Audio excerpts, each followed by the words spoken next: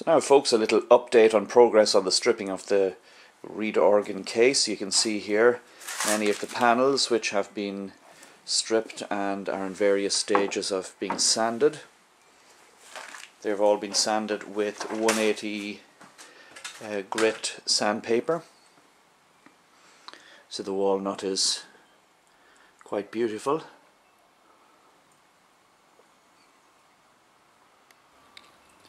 As you can see here, the top of the case has been stripped and part of it has been sanded, at least with the 180 grit sandpaper. You can see the wood, and the top part has not been sanded yet, so it's quite rough, and that's the next part of the tedious sanding process. These are really rather awkward to sand, but just take some time.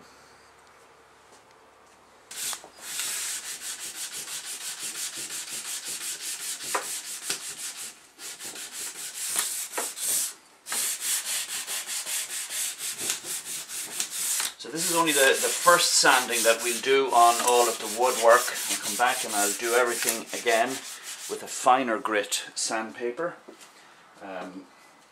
which will leave an even smoother finish for us. I'll show you that later. Now there's some life left in a bit of this paper here, so we'll use the block to do this flat part.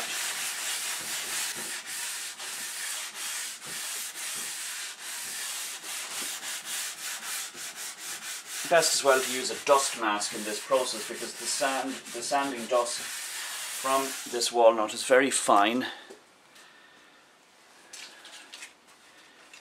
Now, in order to get in along this little flat groove here, I'm going to use a small block of wood, put it into the sandpaper, get it right into that groove, makes it much easier.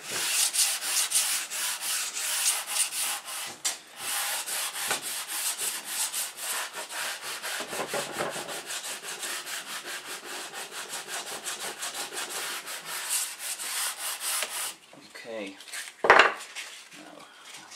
caught a little bit of this part here with that sanding block, so just smooth those out. You don't want any marks, and of course, insofar as you can, you're going with the grain of the wood.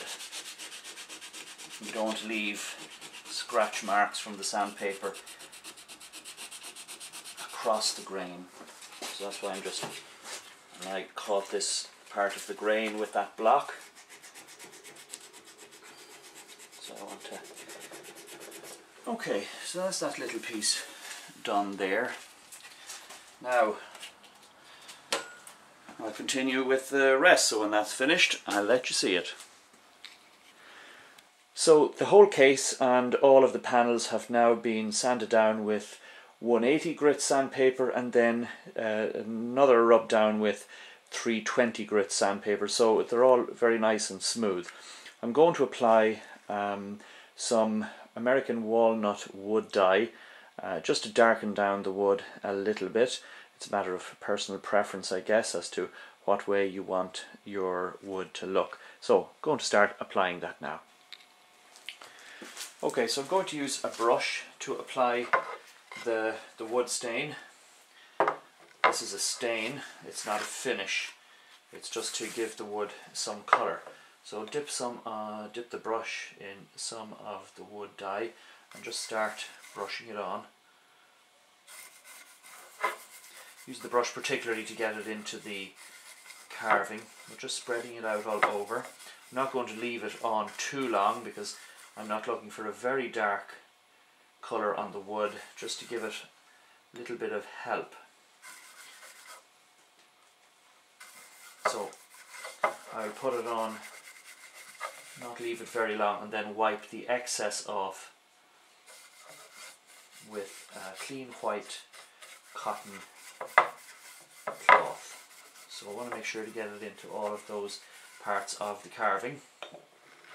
As you can see, I'm not leaving it very long. I don't want it to darken it too much. I will take this cloth and simply wipe over